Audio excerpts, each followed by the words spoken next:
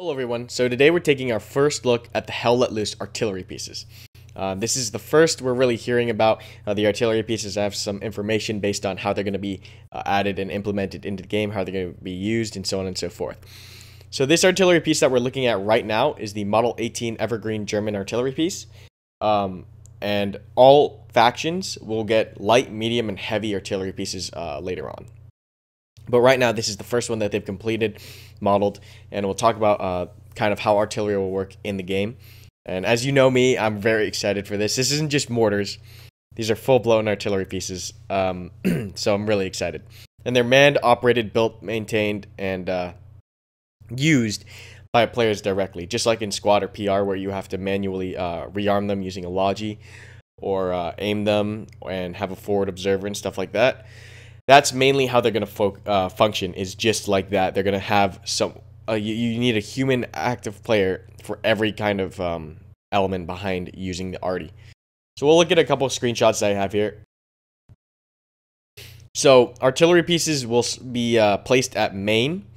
And from main, you need to build them up, maintain, and fire them. Alright, so... we'll talk about a little bit about how arty is going to be, or how they plan on having arty utilized within Hell Let Loose. So, first off, as I said before, these pieces will be in main, and players will need to build them and construct them using probably an engineer class of some sort, I believe. Yeah, they'll probably need a certain class to construct them. It's not like squad where you can just, be anyone and build anything. In Hell Let Loose, there will be a specialized class for the artillery piece. They're going to have a cost to construct, so it's not just free. You will need to spend points to build them. So my thought process is, if they have points for building arty, you're probably going to have to spend points for using other vehicles and assets as well. So it kind of can make games more dynamic, because you have to choose where you're going to put those points. Once again, you're going to need to have that communication, just like in squad and PR, where you need to communicate with your forward observer and your fire team, simply to have coordinated rounds going from each gun. Independent gun has independent operators, all coordinating with forward observers. And I talked a little bit with one of the devs, and they said, like most artillery, they're going to be most effective in salvo, with all three guns firing on the same target. And once again, it's a hardcore game, so you don't get kill confirmation. So you don't know exactly what you're hitting if you're shooting this. You don't get a hit mark or anything like that. You are manually corrected by a forward observer. It's going to work just like PR, where you have elevation and orientation, and you control the fire rate.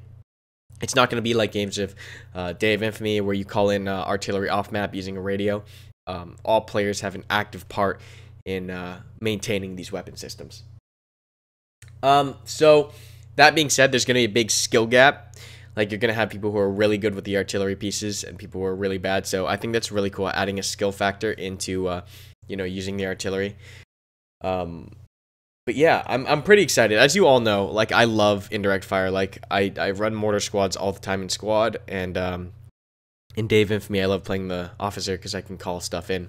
So I'm really looking I'm really excited and looking towards using the artillery pieces. Especially since, every faction is going to get them, and they're going to have, I believe, light, medium, and heavy variations of the artillery pieces. So that's going to be a lot of fun to use. But yeah, once again, just a heads up that all this is just design work, and everything's still being developed. So, things are subject to change. Things could be added, changed, or removed. But this is the current information that I have right now on the artillery features within Hell Let Loose, and I thought I'd share it with you guys. I find it pretty interesting, because I'm always looking for indirect fire.